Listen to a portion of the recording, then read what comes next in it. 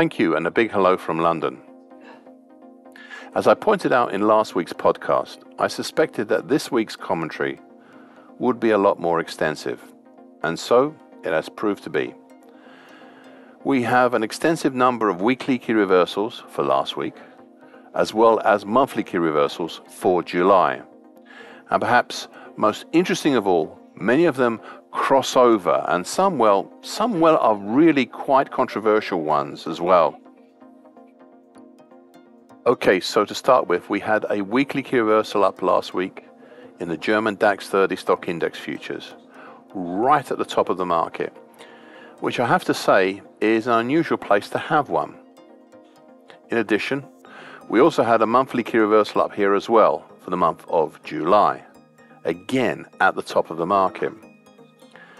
Now comes the first controversial bit. You see, with only 2 and a bit days of this week just gone, we are already set up to also have a weekly key reversal for this week, such that if we close on Friday night over 16,562 or below 16,280, then we'd be on.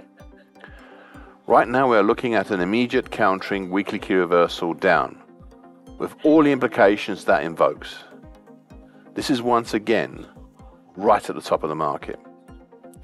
So looking at the supports below, they are the rising medium moving average, currently at 15,937, and the 3-pointer uptrend, currently at 15,877, though I'm cautious on the effectiveness of these supports. A similar situation exists with a close, though not related product, and that's the French CAC 40 stock index futures, where last week was a weekly key reversal up, and July was a monthly key reversal up at the top of the market for both. Only for this week to see the construction of a gapping construction, I hasten to add, to see the construction of a possible immediate countering key reversal down. The numbers line up as follows. If we have a close on Friday night either over 74.92 or under 74.13, then we'd be on. Right now we are looking, as I have said, at a possible immediate countering with a gap, immediate countering weekly key reversal down. Let's look at some of the other markets now. And in the currencies, we had weekly key reversals up last week in the US dollar Indian rupee, to which we have seen a follow-on higher, a nice follow-on higher this week. This pair look like they might be up to testing the overhead resistances at 82.74, 82.81, 82.86, and maybe even as high as the 2023 downtrend, currently at 82.93. Meanwhile, there was a weekly key reversal up last week in US dollar against the Swiss franc, which has seen a nice follow-on higher this week, and in US dollar against the Moroccan dirham. We also had a weekly key reversal up last week that, likewise, we have seen a nice follow-on higher this week. And that's from last week's lows. There were also weekly key reversals up in US dollar against the Russian ruble and the US dollar Russian ruble 1-month NDF. Elsewhere, we had a weekly key reversal down in Aussie dollar against the Japanese yen cross, though this has not seen any sort of follow-on lower as yet, and indeed has seen an attempt higher on Monday, though this has not been sustained. Looking now at some other stock indexes, we had weekly reversals up in both the Chinese CSI 300 stock index and the Shanghai Composite Index. The initial action this past Monday looked good on both as a follow-on, with gapping moves higher in both. However, since then prices have turned lower and moved back down below Friday's close, though still within the main body of last week's action. Meanwhile, in the metal markets, we had a weekly key reversal up in LME 3-month nickel. However, though there's been attempts higher this week, prices have not managed to stabilize higher, and we are back within the body of last week's action right now. I'll deal with this in greater depth in my weekly video commentary on base metals, which came out yesterday. Then over to the energy markets. we had a weekly key reversal down in the EEX German power-based month futures, made last week. But then this week, well, we have not seen any follow through, but instead a reactionary move back up, though we are still within the main body of last week's action. I finally come in weekly technicals to a controversial, to put it mildly, a controversial weekly key reversal, and that is in London coffee futures. You see, to some, even to a large part to me, this may not count as a weekly key reversal at all. What I mean by this is I use continuation charts in all but one of my charts, whether they are daily, weekly, monthly or more.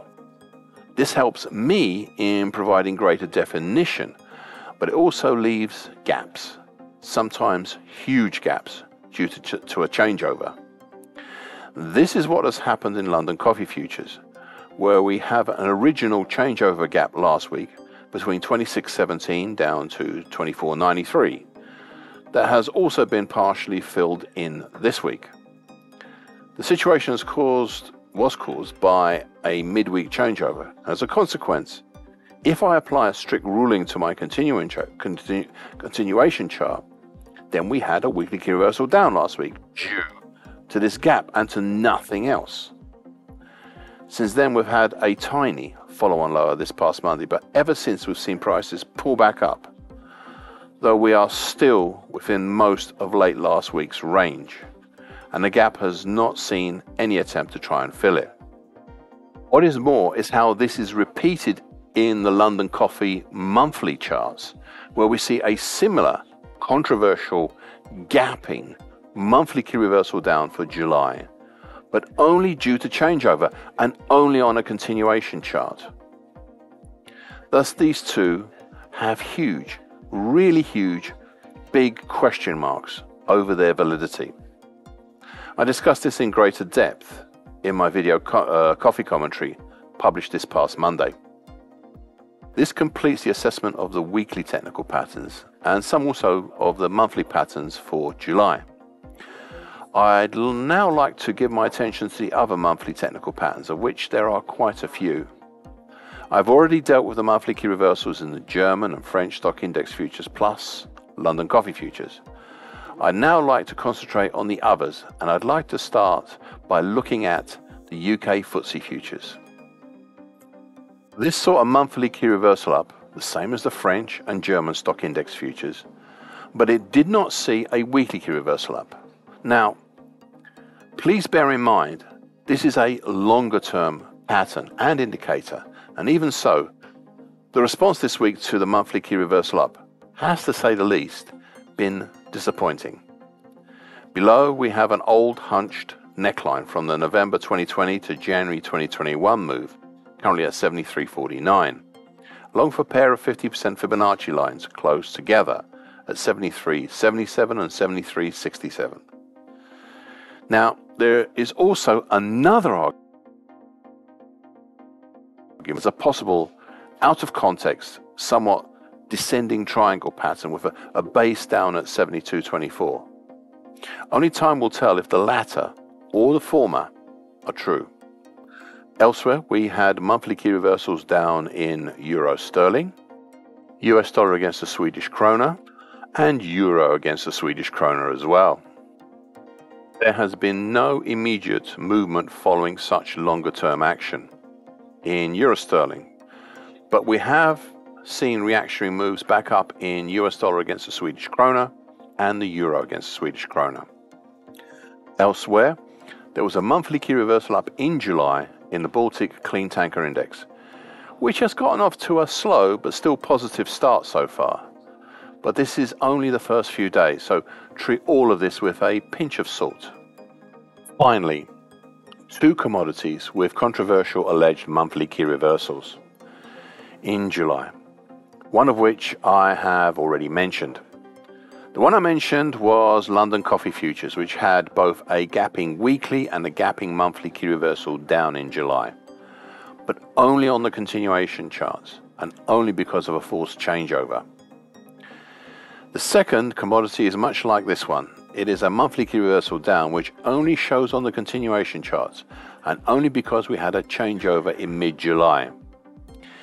It is also a commodity that many who listen here will follow. It is in Chicago lean hog futures. Now, you know my thoughts on this pattern. Well, they are mixed. On the one hand, it is not a true monthly key reversal down, but on the other hand, it does show up on one particular chart type, continuation charts, and ones that I favor. I will only add the following. If I see such controversial patterns on the continuation charts, rest assured other technical analysts will also have seen them, and some of these may well place greater emphasis in such a monthly key reversal pattern than I do. So watch out, just in case it prompts some initially unexpected actions.